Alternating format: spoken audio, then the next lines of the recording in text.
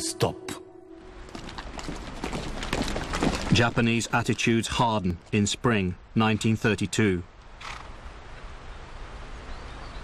On April 29th, Yoon Bong-gil, a Korean nationalist protesting at the Japanese control of his country, carries out a bomb attack at a Japanese army celebration of Emperor Hirohito's birthday in Hongkou Park, Shanghai.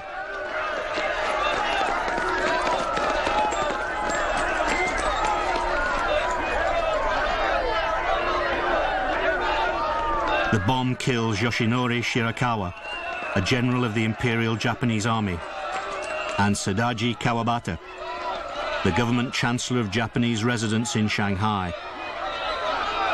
It also seriously injures several others.